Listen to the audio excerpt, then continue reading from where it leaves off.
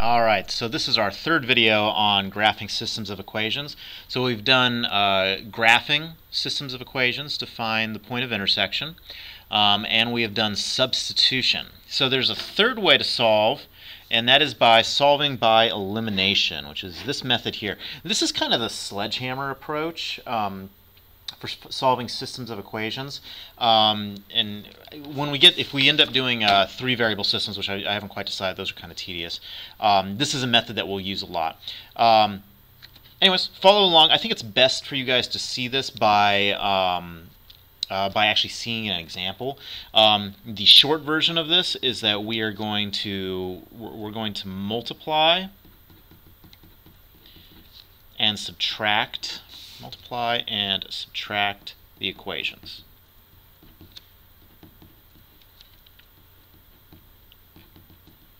Okay, this is kind of a sneaky way to go about doing this.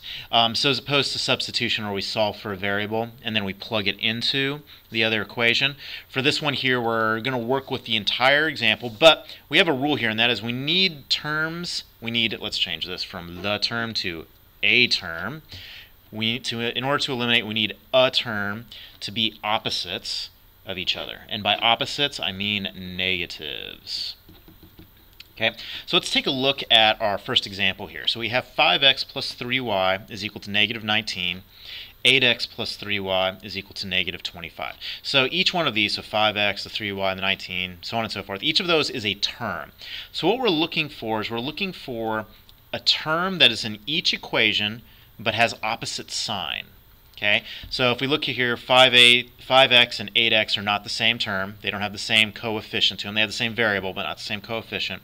We have 3y and 3y. That's good. We have the same variable with the same coefficient, but they're not opposites. They're not negatives of each other. And then the negative 19, negative 25, those are just constants. We just carry those through. What we're looking for are for the x's and for the y's. We're looking for those coefficients to be the same or to be opposites of each other. So they're not opposites, so we're going to get sneaky here. What we're going to do is we're going to make them opposites.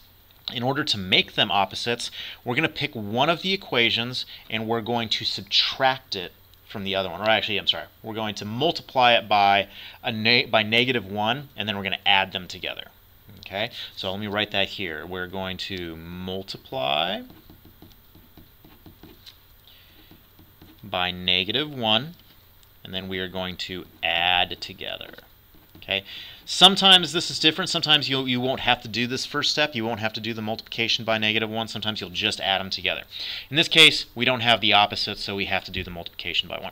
I'm going to multiply the first equation, the top one, by negative 1. It doesn't really matter which one you do, but you only do it to one of them. So I'm going to multiply this top one by negative 1, and let's rewrite that over here. I'm actually just going to rewrite that down here.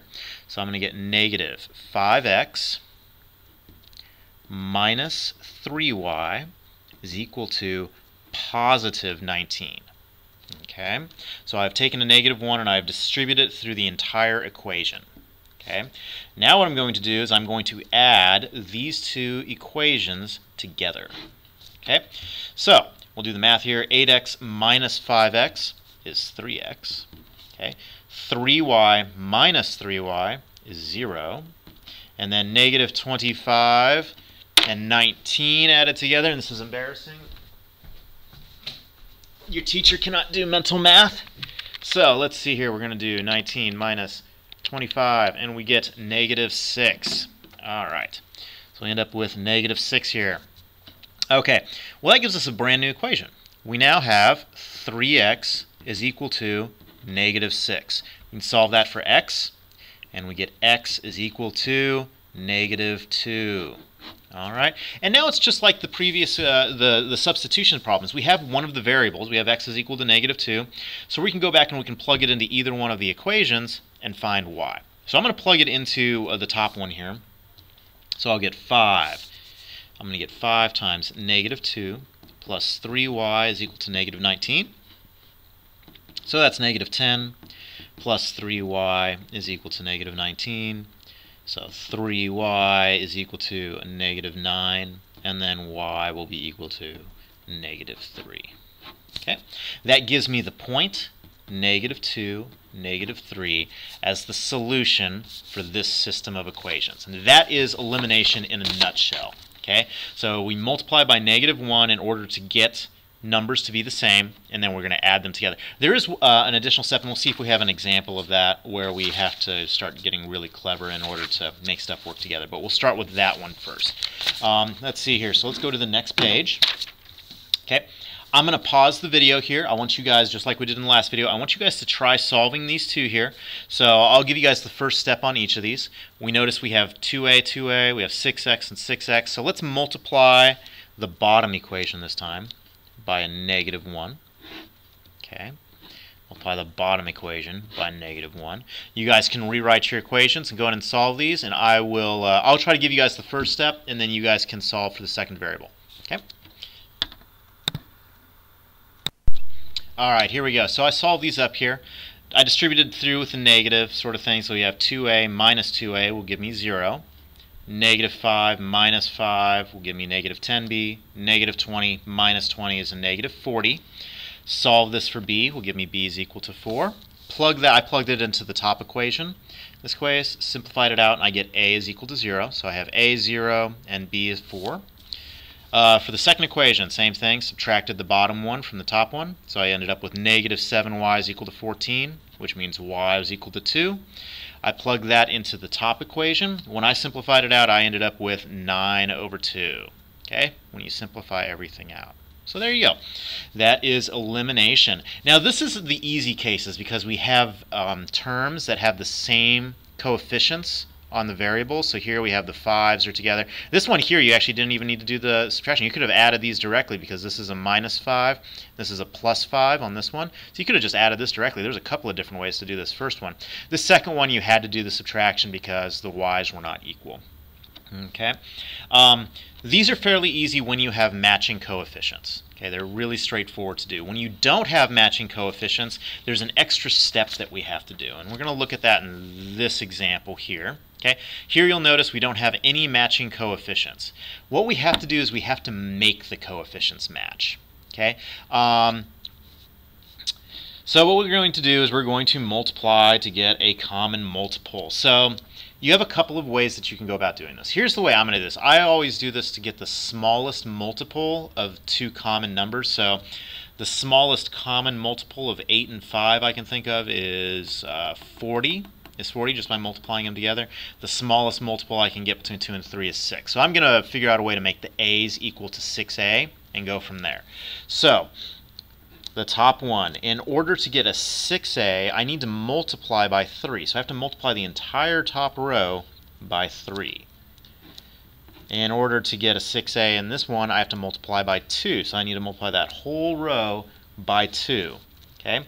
So if I do those distributions here, I will end up with 6a plus 3 times 8 is 24, so 24b equal to -24. This bottom one will be 6a minus 10b is equal to 44. Okay, just by distributing the 2 through. So I end up with these two, and it's what we call scaling. If we're in an honors class and we were doing matrices or we were doing more advanced systems of equations, we would call them scalars for when we deal with matrices. You guys don't need to worry about that so much. But it's the multiplicative constant that we multiply by in order to make a term equal to the other one. Okay, so now the a's are equal to each other, so I can subtract them from themselves. I'm going to move this down here, and I'll do that scratch work. If you guys want to go ahead and add these together, or I'm sorry, subtract these from each other, and get rid of the a's and solve for a and b, I'll have all the scratch work done for you guys down here in just a minute. Alright, so here we go. I took the two equations that I had found here in this previous step when we did the scalar multiplication in order to get the same coefficients on the a's. And I need to subtract the one of the equations from the other one. That way I multiply by -1. So I multiplied the bottom one by, it really doesn't matter, but I multiplied the bottom one. So 6a minus 6a gives me 0. 24, when I multiply the bottom one by a negative times a negative is a positive. So 24 plus 10 is 34, so I get 34b. And then this negative makes this a -44, so -24 minus 44 is negative 68. That's why this one didn't work out. Okay. Remember to carry your negatives. Don't be like your teachers. So this should be negative 68, which means this is negative 2. Okay, I'm going to pause the video and I'm going to fix my work over here because this number is wrong. Figured out why. Give me just a second. All right, that's better. Okay, so now we know that b is equal to negative 22 when your teacher doesn't rush through the work and drop a negative. So 34b is equal to negative 68. Divide by 34 gives us b is equal to negative 2. We're going to take negative 2. I plugged it into the bottom one just because multiplying 2 by 10 is a little bit cleaner than multiplying it by 24. So I use the bottom one for this. Okay, it works either way. I plug negative 2 in here, so I get 6a minus 10 minus 2 is equal to 44. All this works wrong. Let's go to the green section here. So negative 10 times negative 2 is positive 20. So it gives me this work here. So 6a plus 20 is equal to 44. Subtract 20 from both sides gives me 24. So 6a is equal to 24. Divided by 6 gives me a is equal to 4 for my final value. Okay. All right, so let's go to the next page. Have some examples here for you guys to try. I'm going to pause the video. You guys should have a feel for this now. I'll get you guys through the first step since on both of these you guys have to multiply by a scalar. So here's what we're going to do. For this first one here, 5 and 2 have a common multiple of 10. I don't like that number here. There's really a 1 here in front of this. So a common multiple of 1 and 3 is 3. So we're going to multiply the top one by 3. Here on this bottom one, common multiple of 2 and 6 is 12. Again, a common multiple of 1 and 3 is 3. So we're going to multiply the top one on number 2 by 3. So top one by 3 on both of these. Okay, so I'll do that first step here, and then I'll give you guys the answer, and then you guys can come back and check your work and give it a try. Okay. Okay, here we go. Let's wrap these up. So I multiplied by 3 in the top line here on the first one, giving me these two equations. When you solve them, I'm not going to do the solving part. I want you guys to try to do the solving part. I ended up with negative 6,2 for my final answer. For the second one, when I multiplied the top equation by 3, I ended up with 6x minus 3y is equal to 21. Now that's interesting because we have a 6x minus 3y is equal to 14. That should signal something here because we end up with 6x minus 3y and 6x minus 3y. If you subtract these from each other, you get 0 for both. What you'll end up with here is if you subtract this from the bottom one, you'll end up with 0, 0 is equal to a number. So ultimately we end up with 0 is equal to a number. Well, 0 can't be equal to a number. Okay, that's very true. So this is actually an inconsistent system, which is to say that these two lines, whenever you have the same coefficients on both the x's and y's, it's going to work out to being parallel. Okay, that's a good thing for you guys to write down. So if you have matching coefficients on your x's and your y's, it'll work out to being parallel. You can also take these two lines, solve them for y, put them in y equals mx plus b form, and you guys will see that the slopes, the value of m, is equal for both lines. So you guys are able to solve that to try that. Okay, let's go to our last page. Okay, so when we're finding, what are we finding when we solve for or graph a system of equations? We are looking for the intersection of two lines. Okay, so your ultimate solution is always going to be an xy coordinate pair, or it's going to be just the same line, which is when we have the dependent scenario, but that's kind of a special case. In general, you're looking for the intersection of two lines. What types of systems can we have? We have the, we can run through this, your teacher can do this. We have the inconsistent system. The inconsistent system is when we have parallel lines. Okay, we have the, let's see here, we have the dependent system. Okay, the dependent system is when you have the same line multiple times. Okay, and the last one is the independent system, which is the one we want, independent system, where we have one intersection. Okay. All right, and how do the algebraic solutions show whether the lines are intersecting, parallel, or the same line? When they are intersecting, you will end up with a single point, an x and y value. When they are parallel, the algebraic solution will be two numbers that are not equal. So you'll end up with two numbers, an A value, a B value, like whatever, and they'll be said to be equal. So you'll end up with something like 3 is equal to 2.